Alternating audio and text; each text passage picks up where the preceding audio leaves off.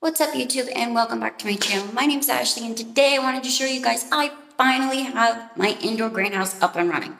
Yes, I finally did it. Thank God. It took me about 1,000 times of rearranging and moving everything around, but I finally have got it down.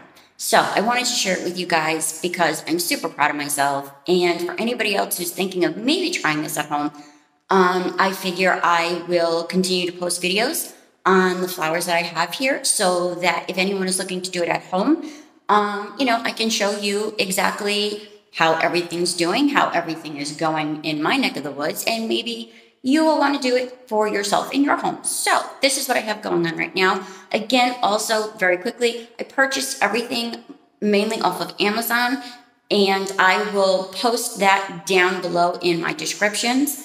This way, if anyone maybe is interested in doing this and purchasing the same things that I did, I will post them down below. So without further ado, let me share with you what I finally have done.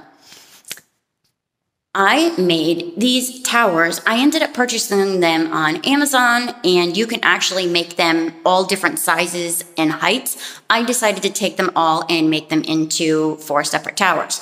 That is what I did. And then I took a pole and I hung a pole all the way across.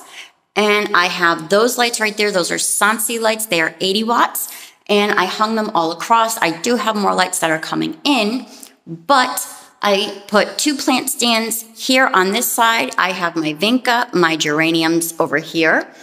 And then in the center, I have all of my tomato plants, and it is a variety of tomato plants. And then down on this end, I have in the back are my hydrangeas. In the front are all of my impatients.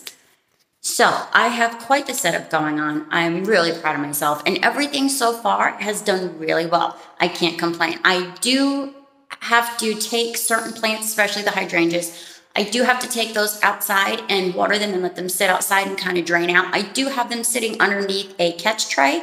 However, hydrangeas, as anybody knows, really enjoys a lot of water. So I really have to let those drain out before I move them back in. But aside from that, everything is done really well. The lights have worked perfectly.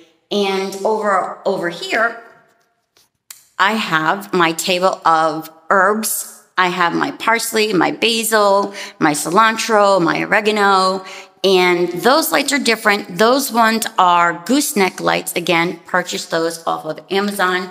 I will post the description of what those lights are down below in my description. So that is what I have on that side. And then if we come across over to this way, again, 2 more plant stands, more of the gooseneck lights. I have geraniums on the tops. I have my celosia on the bottom, multicolored celosia. And then I have a King of Hearts, a petunia on the bottom. So super proud of myself. I will do a quick spin of the room just to kind of give you a quick look of exactly what everything looks like. If I go too fast, I'm so sorry. But that is what everything looks like. I'm so super proud of myself. I finally got it done, guys. And I got it done right in time before winter starts to really set in. So I am really looking forward to seeing how all of this pans out. I'm hoping that all of my plants do well. And, my tomato plants, I'm hoping that I do get to harvest off of them. So far, I am harvesting off of some of them only because they were already due to come off when they moved in. So really looking forward to seeing how everything, handles indoors. And I plan to post videos to show you guys at home every step of the way of how everything does. So that is my video for today. I hope you guys enjoyed it. And again, I